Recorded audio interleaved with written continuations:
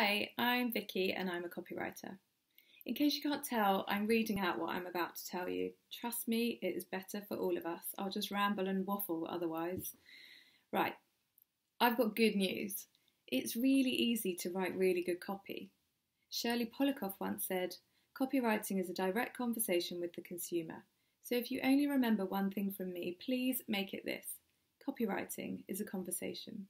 We all have conversations all day, every day, in person, on calls, on email, on social.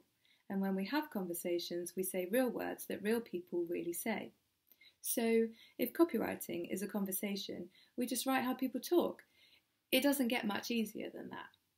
David Ogilvy said, "If you're trying to persuade people to do something or buy something, it seems to me you should use their language, the language they use every day, the language in which they think." I'm not sure how David Ogilvy would feel being mentioned in the same sentence as Ed Sheeran, but he writes how people think and talk too. He's one of the world's best-selling music artists, and all his songs are made up of words people would really say. I wish I could sing, but I can't, and I wish I knew how to play a song in this video, but I don't. So I'm going to read out some of the lyrics to Ed Sheeran's Castle on the Hill, which could be a bit cringy, so maybe go and listen to it after. Okay, here we go.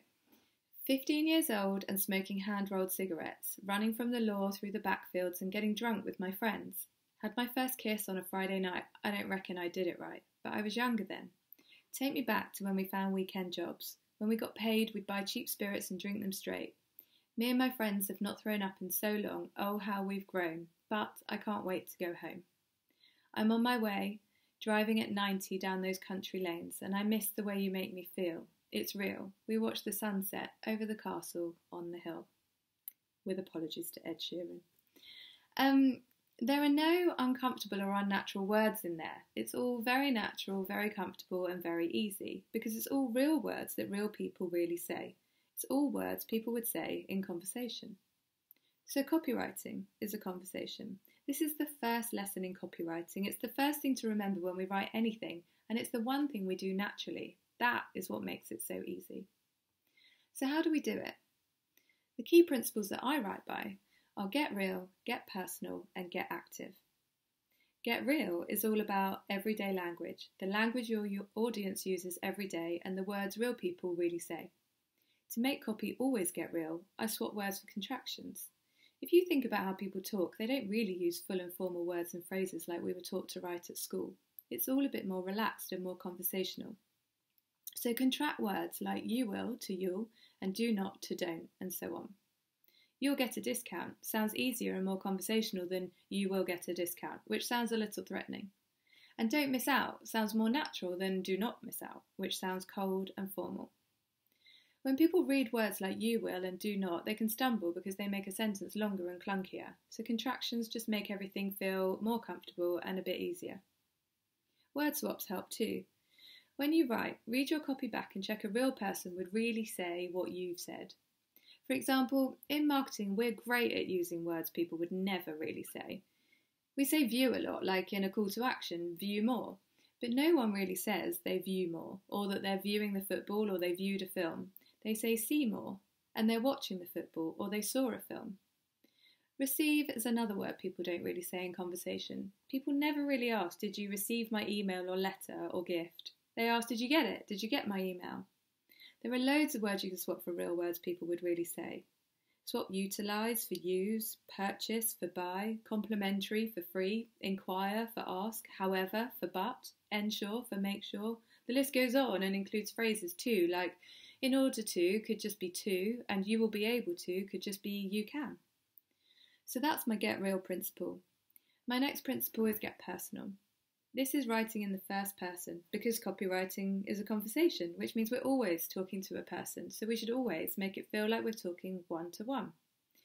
For example, if you're writing for Adidas and you're in an Adidas world, like their website, you don't need to keep saying Adidas, say we. And when you're talking to your customer, don't say the customer, say you. I avoid calling a customer, and no one needs reminding that they're seen as a vehicle for a transaction. Steve Harrison says, there's one simple word that you should use a lot. Read your copy and check that you appears 3 times more than I or we. Lots of brands get personal and talk directly to their customer from the start. They use the first person in their brand promises, their slogans. L'Oreal says, because you're worth it. Red Bull says, it gives you wings. The National Lottery says, it could be you. And M&M's say, melts in your mouth, not in your hand. Getting personal like this, putting you in your copy, puts your audience right in the heart of your message. It makes people feel like you're talking directly and only to them. If you use the third person and only talk about them, why should they take any notice?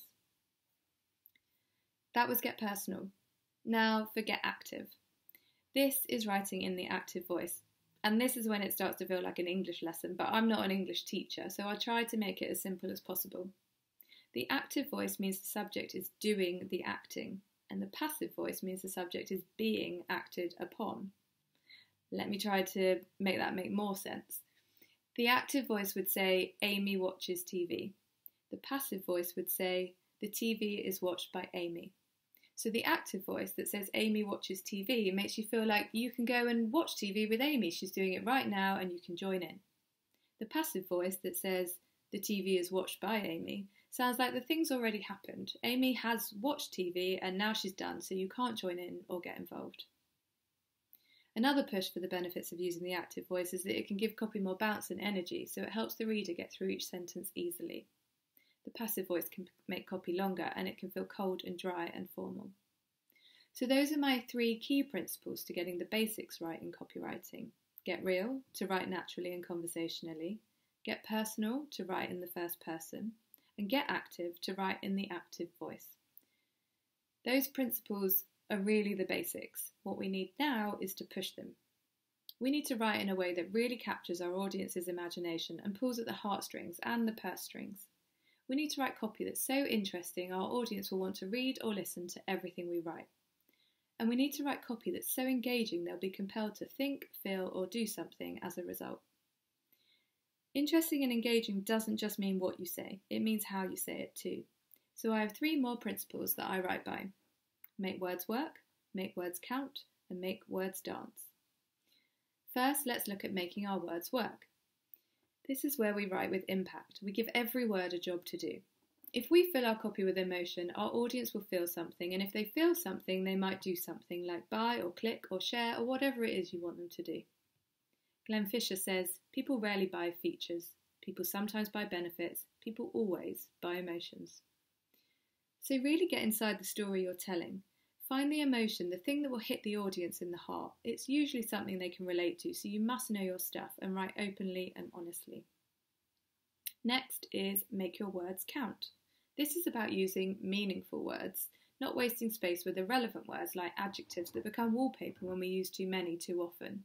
They just lose all meaning and audiences see right through them. Also, anyone can say their product is amazing or their offer is incredible, so how does a brand own a message? They make their words count by using facts. Facts are much more compelling and believable than adjectives, and they're more interesting. Adjectives aren't interesting. So at Sky, for example, instead of saying amazing movies and brilliant comedy, they say award-winning movies and original comedy, because both those things are true. They're facts. And that makes what we say more interesting and more believable, which makes our words count. Finally, let's look at making our words dance. This is the bit where we add rhythm and pace to make copy energetic and memorable, and we get active, which I talked about earlier. The best way for me to tell you how to make your words dance is to read someone else's words. This is by writer and author Gary Provost. He writes, "This sentence has 5 words. Here are 5 more words.